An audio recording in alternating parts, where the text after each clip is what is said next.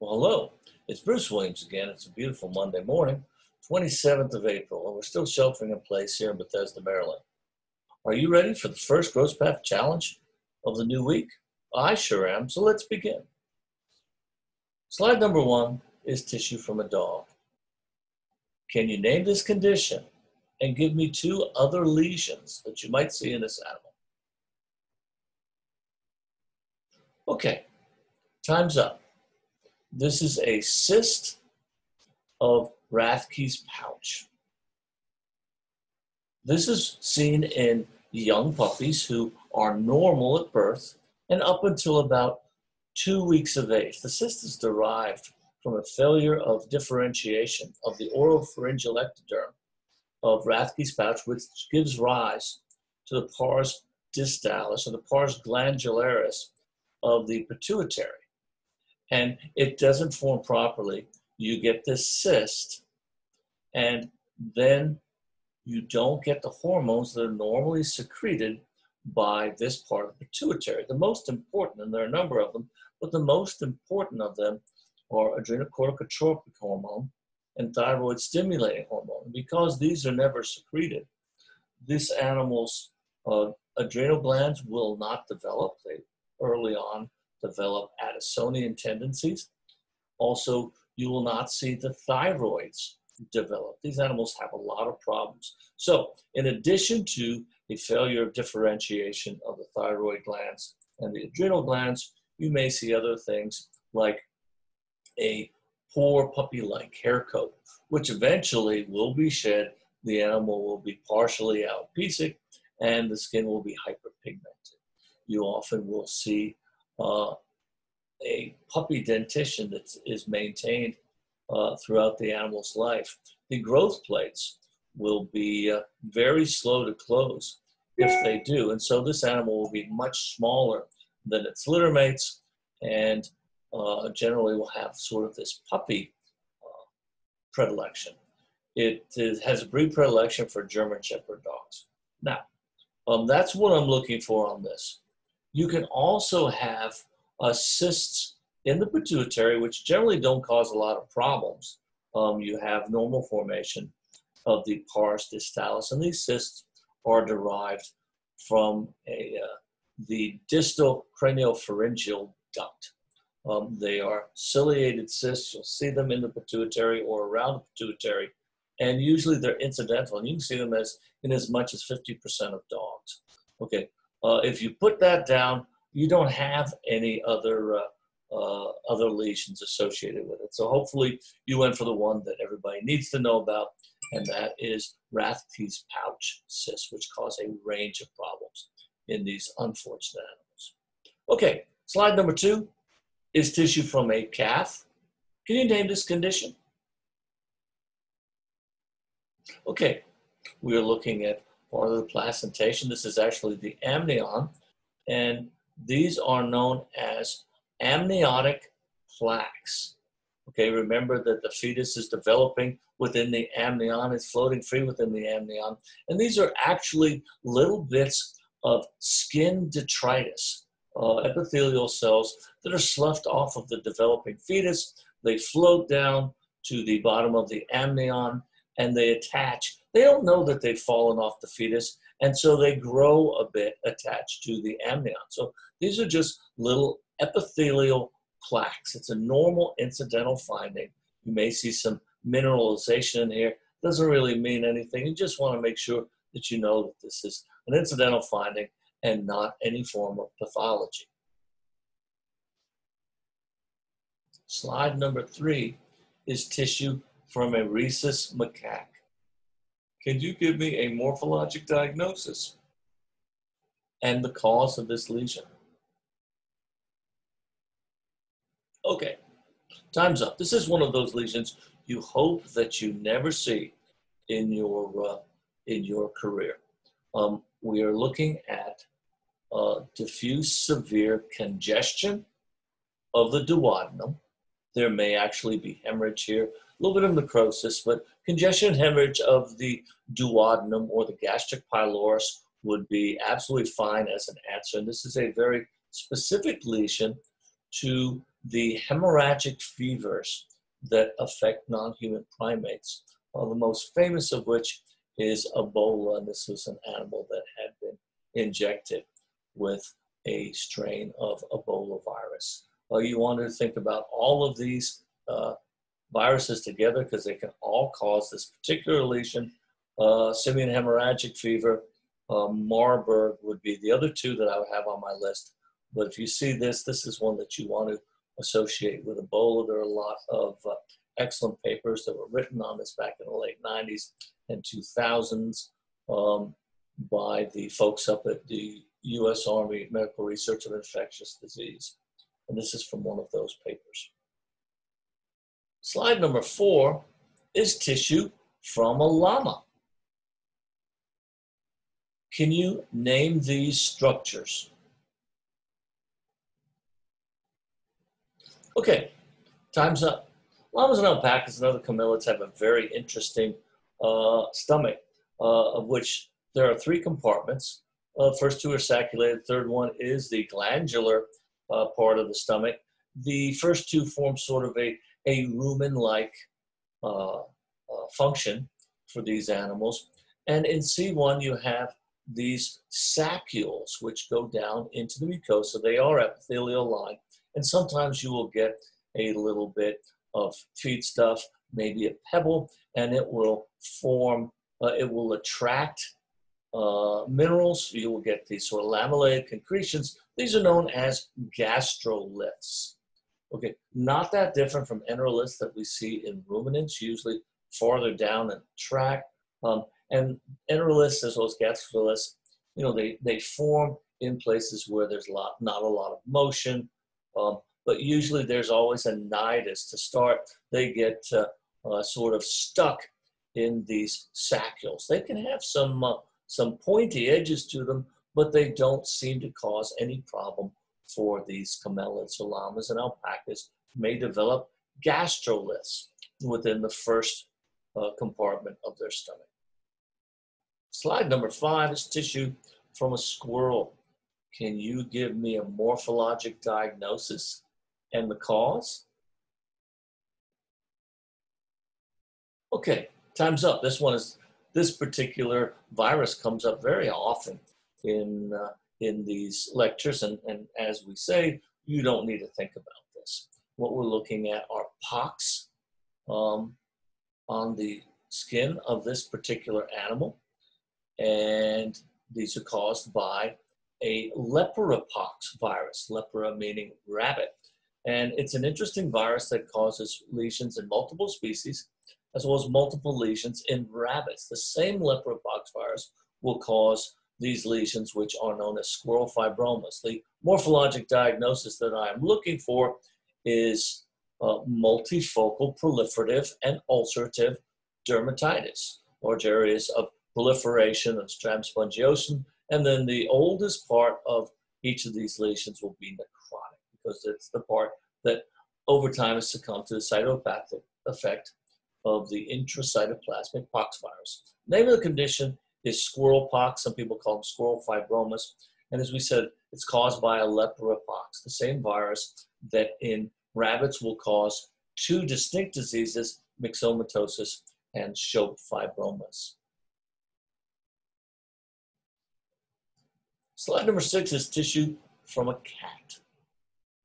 Can you give me a morphologic diagnosis and a cause? Okay, time's up. It's a little weird. We're looking at the larynx here. We're looking at the trachea. Here's the esophagus here. And we can actually see on the dorsal surface of the the trachea, we can see the thyroid glands and very enlarged hyperplastic parathyroid glands. So this is diffuse bilateral. Sort of funny that the thyroid's on top of the trachea, but you know, in a lot of animals, you can see that the thyroid tends to not always be in the same bilateral spots that you would expect them to. Nice part about this is you can see that the parathyroid glands are absolutely huge. And when you see this, you know that the animal has a systemic demand for calcium, or at least thinks it does because it can't excrete phosphorus. you have the liberation of parathyroid hormone in reaction to a low systemic calcium. And this is most commonly seen in cats, especially old cats, as a result of chronic renal failure, where the kidney is unable to excrete enough phosphorus. The phosphorus elevates over time. It drives down calcium levels by Starling's law, and then this is the stimulus for parathyroid hyperplasia. When that elevated phosphorus multiplied by the calcium level gets into the range of 70 or so, you start to see mineralization in other parts of the body. You'll see mineralization in the kidney, the basement membranes of the tubules, Bowman's capsule, and the blood vessels. You will see it in the stomach, in the middle of the gastric mucosa. You may see it in the intercostal muscles, and ultimately you will see it in blood vessels and of the body, and unfortunately in the lungs. So you have this metastatic calcification. You know, initially the phosphorus is high, the calcium is driven down. Okay, the body tries to keep everything in, but over time, the parathyroids are going to work really hard.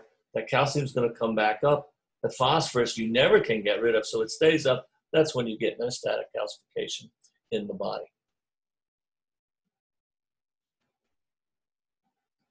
Slide number 7 is tissue from a moose. Can you name the disease and give me the cause? Okay, time's up. Very noble looking animal here. And you can see that there's a very large area where the animal has lost its hair. So we have areas of alopecia, some excoriation. It looks pretty bad here. This is a normal hair coat, and all of this has been lost. It's been rubbed off. If you would weigh this animal as opposed to normal cows, you would see that normal moose cows, of course, you will see that it probably weighs significantly less. And this is a problem that continues to develop across North America as a result of climate change.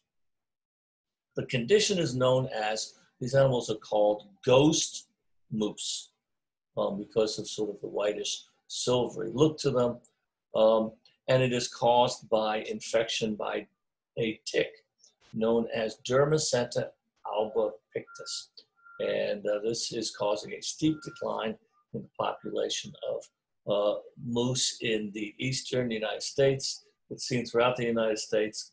And this Dermacentor albopictus tick is an animal that spends its entire life cycle, except for the last phase where it drops off and lays eggs, on the animal. But you can have amazing numbers on these poor, unfortunate moose, up to 75,000 ticks in a single animal.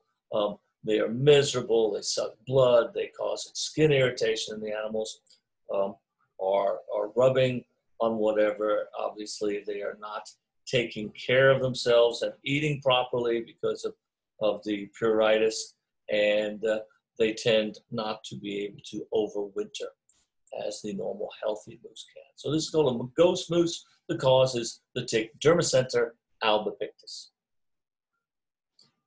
Slide number 8 is tissue from a horse. Can you give me a morphologic diagnosis and name the condition? Okay, time's up. We're at the hind end of the spinal cord, large spinal roots coming out, which probably innervating bladder, rectum, perineum. This is the cauda equina of the spinal cord. Everybody's got a cauda equina, horses especially, but it's just the tail end of the spinal cord. And horses will develop something called the cauda equina syndrome. It is an inflammatory syndrome that no one's ever really been able to figure out exactly what causes it. People say, well, it's herpes virus or it's an autoimmune disease. It probably is most likely an autoimmune disease because you can't really get infectious agents out of this.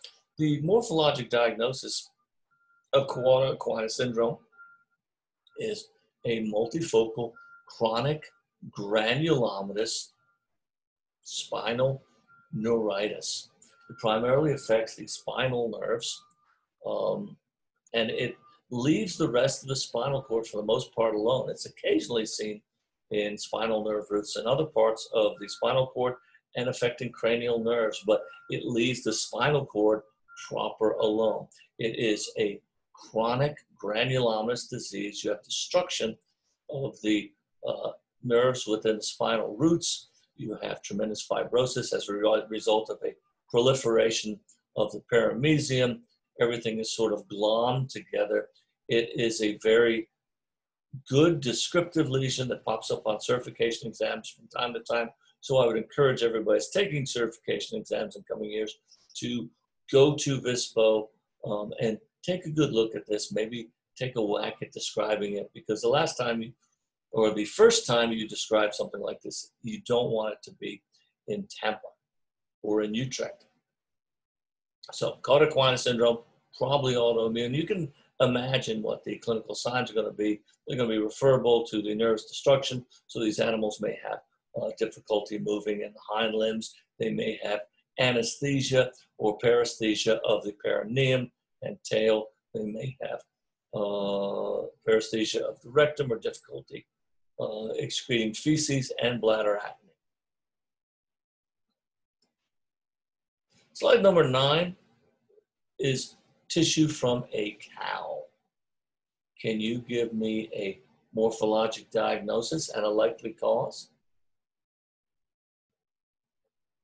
Okay, time's up. And we have talked a lot about vesicular diseases. In one of our immediately previous lectures, we had a very nice picture of vesicular disease in a pig. And one of the most important things to come out of that discussion is, you know, we get very concerned about vesicular diseases, even though the vast majority really don't do much. And the reason we get excited about them, and they're all reportable diseases, is because we are trying to identify one particular disease early, and that is foot and mouth disease. Foot and mouth disease can be transmitted and spread by large ruminants, small ruminants, pigs, horses. Everybody gets it. It doesn't kill anybody, but it causes tremendous problems with raising production animals, because if you take a look at this, the morphologic diagnosis is a focally extensive necrotizing glossitis with ulceration. But what sets foot and mouth apart from most of the other ones that will affect cattle, including vesicular stomatitis or some of the other things that will cause ulcers in the mouth of cattle, like blue tongue or mucosal disease or whatever, is the tremendous underrunning of the epithelium that you see. And you see these very large ulcers. These are degloving injuries, and if you grab this animal here, you may end up with the entire lingual epithelium in your hand. So you get these very large defects in foot and mouth disease. It's caused by bovine aptovirus. As I said before, it's the same aptovirus in every species, but the way that you want to identify your agents is by the species and the name of the virus. So bovine aptovirus, this is foot and mouth disease, a great picture of the tremendous defects that you can see. Just all of the epithelium there down at the base is undergoes necrosis as a result of viral infection. As we said before, that cattle get lesions in their mouth, they get lesions around the coronary bands. They don't want to walk, they certainly don't want to eat, and they're not going to put on any weight. If it's a dairy cow, it's not going to be able to give you milk. And so there are tremendous losses of production. It's very contagious. And so usually what happens when there's an outbreak is that there is depopulation, because you don't want it to spread. This is a virus that is so extremely contagious. It's spread by veterinarians and by shoes and jeeps and whatever. Supposedly it is very transmissible, even can be airborne. Cattle tend to get very distinctive lesions, and they're an indicator species. Pigs tend to be an amplifier species. They produce tremendous amounts of the virus in the blisters that they form. And small ruminants hardly form any lesions at all. And so they can transport it very easily because they may have very small blisters on their coronary band that you wouldn't even notice. So if they move from place to place, they're carrying it with them. So just remember, foot and mouth disease is the important vesicular disease, and we get very excited about all the rest because of the possibility that might be foot and mouth disease. Okay, and slide number 10 is tissue from a weanling pig. It could be a grower. So can you give me a morphologic diagnosis and a cause? And name 2 other affected organs. Okay, time's up. This is a focally extensive severe chemosis and dermal edema. Anything along those lines, I'm going to take. The cause is a Shiga producing or verotoxin producing E. coli. We're looking at a disease that is known as edema disease. And edema disease is produced by a number of enterotoxigenic E. coli, which normally will cause diarrhea, but certain strains will produce verotoxin, also known as Shiga toxin. And Shiga toxin, the extra toxin, looks for places in the body which have high levels of receptor for a compound called globoacyl tetraceramide. And that's something that you don't need to know as long as you know there's Shiga toxin. And when it binds to these receptors, it causes tremendous edema. And the receptors are in stereotypical places in the pig, like the eyelids, like the skin over the back. And that's not a big problem. But there are also high levels of receptors in certain organs, like the mesocolon of the spiral colon. So you get tremendous edema there, like the wall of the stomach, like the larynx. And so you'll get laryngeal swelling. Animals will have some difficulty breathing. And when they squeal, they have a particular high-pitched sort of strangled type of squeal, which makes them fairly easy to identify. And then sadly, there are also receptors in certain parts of the brain. And you can't have a lot of edema in the brain. So a lot of these animals will develop neurologic signs before they die. So this is edema disease, and the cause is a Shiga-producing E. coli. Well, that is the end of today's Gross Math Challenge. I hope you enjoyed it. I certainly enjoyed seeing these old pictures, some of which I hadn't seen in years, and telling some of these stories. Thank you so much for spending time. I hope that you will come back tomorrow, because I don't believe we have a Wednesday slide conference results to release or a Friday seminar.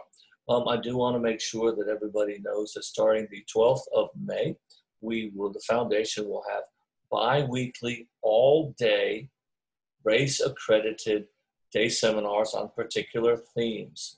And the one on May 12th is on equine diseases. And we have a fantastic lineup of speakers, including Dr. Paco Uzal on the alimentary system, Dr. Sue Stover on musculoskeletal disease and injuries of racehorses. Dr. Fabio Del Piero will be talking about equine neuropathology. And then we will finish that day with a lecture that I've never seen anyone do in one spot before. Looking forward to that. And that's Dr. Leandro Teixeira from Coplau talking about equine ophthalmic pathology. So I hope to see you then. I hope to see you for another Gross Math Challenge tomorrow. Have a great day, y'all.